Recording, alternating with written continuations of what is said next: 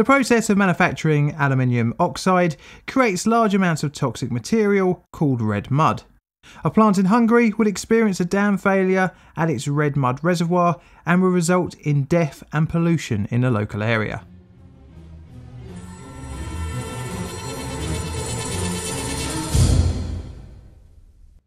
Once the historic frontier of the Roman Empire, the Danube River would once again receive contamination from an industrial disaster, the other being the Baia Mare Cyanide Spill. Today we're looking at the Ajka Alumina plant spill, and you only have to look at these pictures to know that this one was pretty deadly to the environment. Unfortunately, events would unfold in a similar way to that of 2000 in Romania. I'm going to rate this subject here 6 on my patented disaster scale. The Ajka Alumina plant is based in Ajka, Veszprém County, Western Hungary. The Ajka Alumina factory was originally founded in 1943 and the site achieved full production in 1947 after being taken over by the Soviets post-World War II. The plant was operated by MAL Hungarian Aluminium after the mid-90s privatisation of the country's aluminium industry.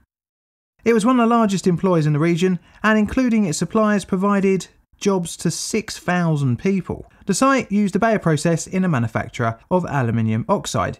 First, let's look at what the manufacturing process involves. The process was originally devised in 1888 by Carl Joseph Baia, unsurprisingly, which is where the name came from, and was used to create alumina from ore. The sediment rock bauxite contains a large aluminium content, and as such is one of the leading sources of the metal. In order to extract the metal from the ore, the Baia process employs multiple steps before aluminium oxide is achieved. Initially, the bauxite is milled and crushed. Next, it is placed inside a pressure vessel and a sodium hydroxide solution is introduced. The vessel and its contents are heated up to between 150 to 200 degrees centigrade.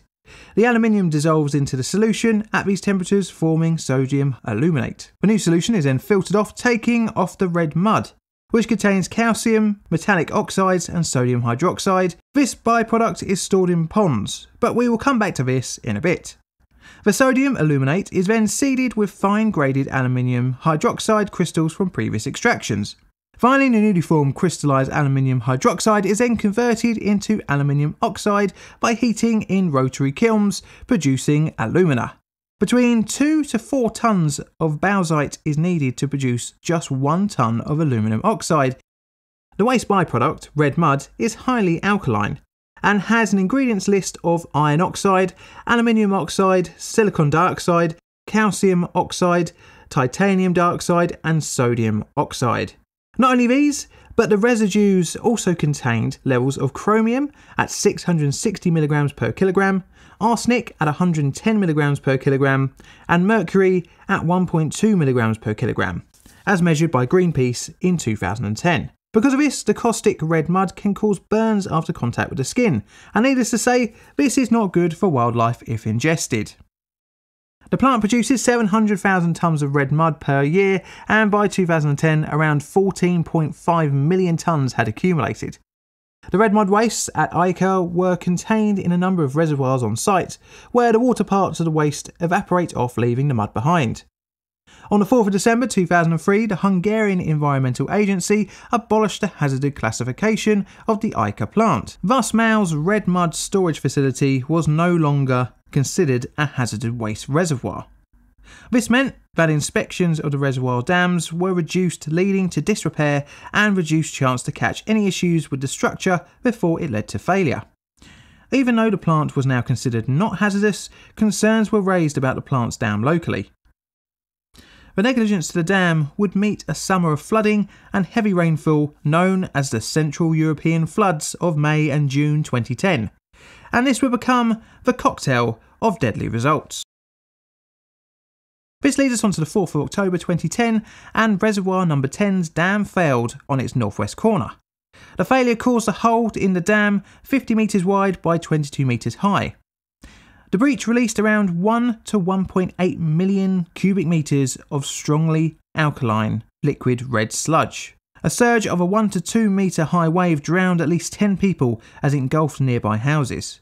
Initially, 40 square kilometres or 15 square miles of land was affected by the effluent staining all within its grasp with an orange-red pigment. The nearby towns of Kollontar and Devonshire were the first to feel the brunt of the toxic tidal wave, with cars being swept away and people's homes being battered. More than 300 families, around 731 people, would lose their homes as local authorities evacuated the affected inhabitants and a state of emergency was called. Due to the caustic nature of the spill, 406 people needed urgent medical care, of which 120 were severely injured. The effects were mainly burns due to the fluid permeating the victim's clothes. Scarily, the full effects of the burns could take several days to show on the victim's skin and could lead to deeper tissue damage if untreated. The red mud contaminated local agricultural land, permeating the soil. The flooding eventually reached the Markol River via the Torna and by the 7th had reached the Danube. Croatia, Serbia, Romania, Bulgaria and Ukraine all enacted emergency plans in case of pollution to their sections of the Danube. Immediately, Mail released a statement claiming the effluent was harmless and, trying to downplay the release, only claimed around 300,000 cubic metres had escaped. The company claimed it wasn't their fault and it was natural processes that were to blame. Even on Mail's best case prediction, in comparison, only around 100,000 metres cubed of cyanide contaminated effluent was released in Baia Mare. In addition to this, the company also blamed the past communist governments who had originally built the dam, because why not? As part of the early attempts to stem the flow, emergency workers poured plaster into the Markol River to try and bind the sludge, preventing it from travelling downstream. On the 5th of October, one day after the breach, the government ordered the plant to cease operations and to rebuild the dam. By the 12th, the temporary stone replacement had almost been complete, with further flow control dams planned. The company started the plant back up on the 15th under government supervision. The path to remediation would take several years and over €100 million. Around 145,000 people would work on remediation in some kind of capacity. A year after the disaster, normality had started to return, with 112 houses built with state support. To try and spare a catastrophic disaster in the Danube, attempts were made to try and neutralise the alkalinity of the water in the Torna and Markol rivers. However, vegetation along the banks had all died. As much toxic sludge as possible was removed from the affected areas and returned to proper storage. The MD of Mail and a number of other company workers were arrested and charged with criminal negligence, although, like we've seen before on this channel, they were released after charges were dropped. By 2013, Mail had gone out of business, with the Hungarian government completely taking over production on a gradual basis. The speed and relative low cost of the construction of the replacement dam hints that Mail could have easily prevented a disaster if a proactive approach to maintenance was employed. I hope you enjoyed the video. If you'd like to support the channel financially, you can on Patreon from $1 per creation. That gets you early access to videos and access to future votes. I have YouTube membership as well, and that gets you from 99p per month early access to videos. You can check me out on Twitter, and also if you want to buy my merch, you can purchase it at my Teespring store. And all that's left to say is thank you for watching.